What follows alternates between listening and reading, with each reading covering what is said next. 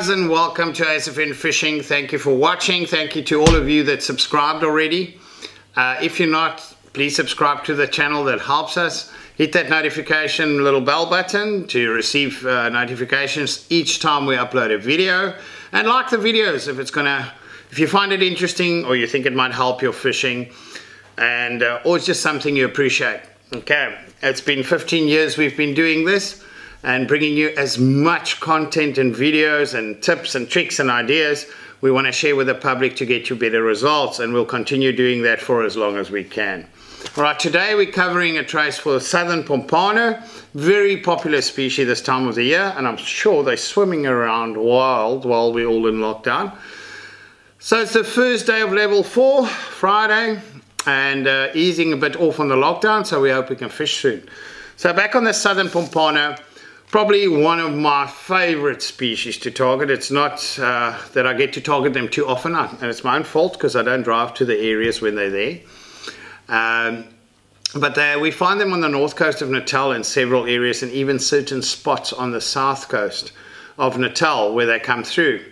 They vary between sizes. The guys catch them from 1.5 kilo, even sometimes a bit smaller, but from 1.5 kilo to over 10 kilos. Some very big ones were spotted often by Spearos at Stabell, and a lot of those spots on the south coast. On the north coast, fishing north of St. Lucia Beach, if you go up north to First Rocks and those areas, certain spots at Richards Bay, just north of Richards Bay, Mapelon, all those areas produce really good size. Even Tinley Manor, Red Rocks produce good size, varying from 2 kilos up to the 10 kilo size. Now, just before lockdown, I received some reports of anglers hooking into fish they believe were over 10 kilos. Some really good size southern Pompanos, but as a rule, under 4 kilos is what the guys get off the beaches north of Richards Bay, which is fished more often, and the likes of Cape Bardel and all those areas. So that's the trace I'm going to cover today. Straightforward trace. They're very greedy feeders.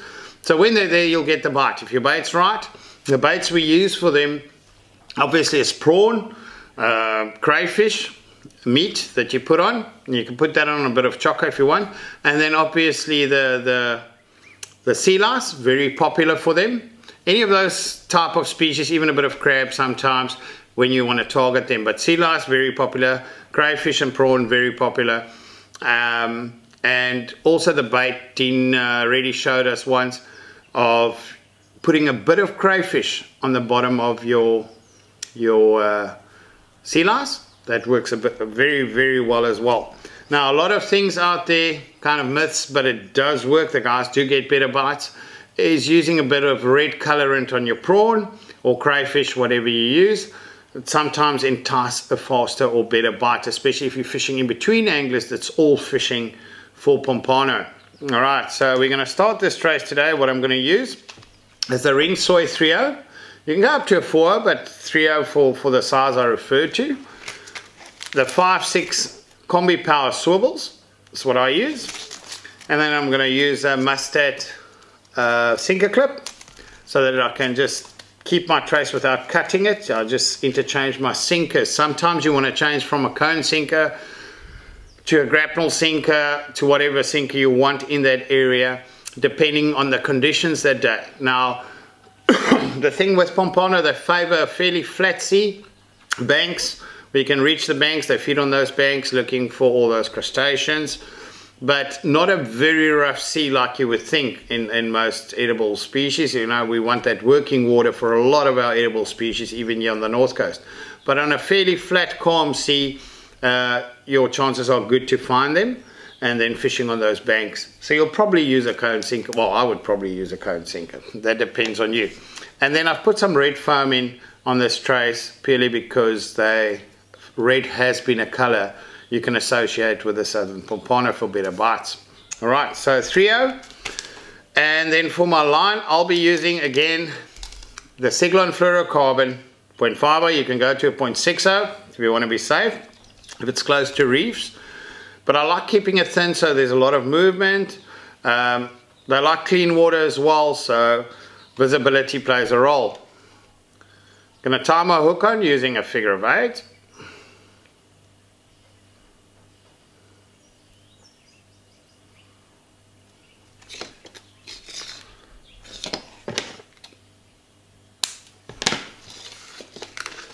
Gonna measure that about 65 centimeters to allow for the knot. I want 60 centimeters because I want that movement.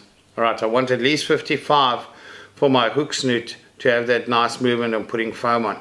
All right, to entice the bite. Then 5/6 power swivel. The combi power swivel. And again, guys, I'll just, like I always tell you guys, the big loop of the bigger swivel goes to your leader, and the bottom one's for the hook snoot, and the small swiveling swivel is for your sinker line.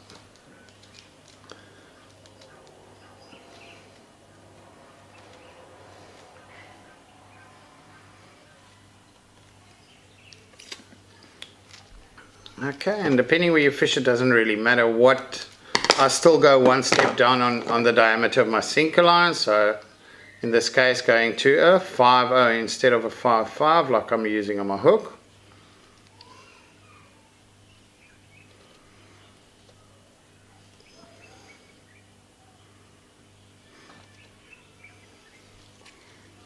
Okay. Cut the tag, measure it out. I want it slightly longer than my hook because I want to clip using the mustard clips. You also get the Kingfisher clips, sinker clips, which you just tie to the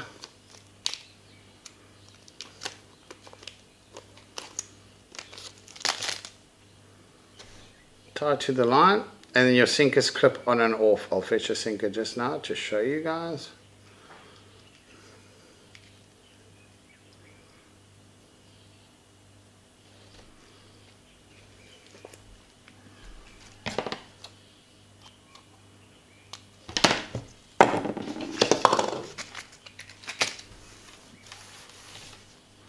Okay, very simple. There's my trace.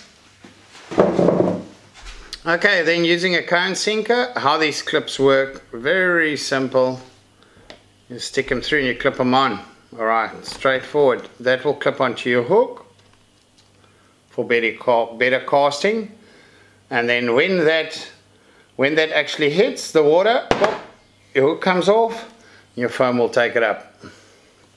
Alright, I'm going to show you guys a bit just on the foam. Red foam. You'll measure how much you want, obviously on the size of your bait. And the foam I'll use when I won't use the foam with a sea lice. I'll only use it with when I tie a little prawn or a crayfish bait. Okay. And then how I do that, so I use a toothpick. Stick the toothpick through and wedge it in as hard as I can there. Okay, and then I'll clip a nice little 45 degree on the other side.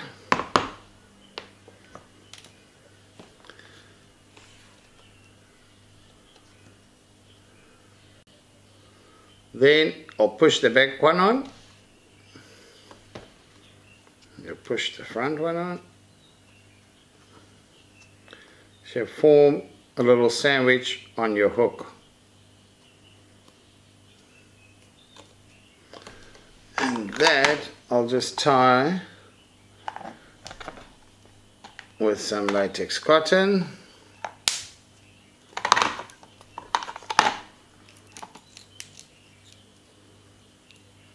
Neatly forming that little sandwich on the hook. And that you're going to cover with your bait, majority of it on the back of your hook.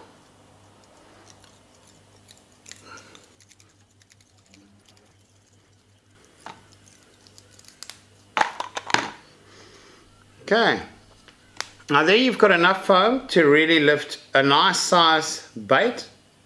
I'll build a nice little bait on the back here with some crayfish and put a little slither on the front to cover the foam. But this is a nice amount of foam that can lift up quite a nice big, because you just want it buoyant enough to be floating around there. The water in the ocean will do the rest.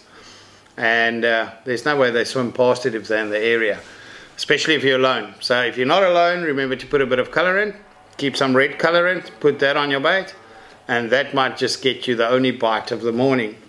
Guys, thank you very much for watching. This is your standard southern Pompano trace, running at about 45, 50 centimeters. My hook snoot and the sinker just slightly longer, so I can clip it for casting, and that will pop off when it hits the water. But thank you for watching. Remember to subscribe if you haven't already, and hit that bell button if you want to be notified every time we upload a video, and also like the video if it is some meaningful or interesting information we're sharing with you guys. Thank you very much for watching, and we'll see you soon. All the best for the lockdown. We can't wait to get fishing.